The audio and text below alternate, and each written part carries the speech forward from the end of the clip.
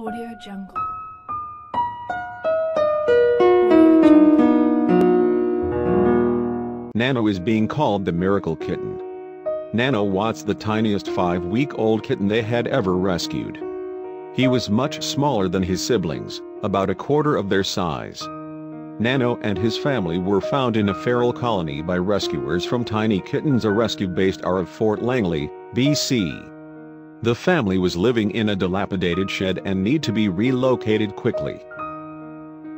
The rescuer recalled seeing the mama cat run behind some wood scraps when they entered the shed. Nano was also seen huddled next to his mom.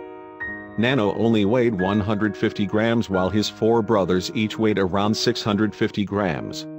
Nano was dehydrated, anemic, lethargic, and covered in fleas when he was rescued. Nano's brothers were all quite healthy. Back at Tiny Kittens, the whole family got medical attention and food. Nano was given some extra special care because of his size. He was given medicine for his parasites and allowed to have private feeding time with mama. Nano was quite sickly when he first arrived at Tiny Kittens. But within a few hours, Nano was already starting to feel better. 3 days later and Nano is a new boy.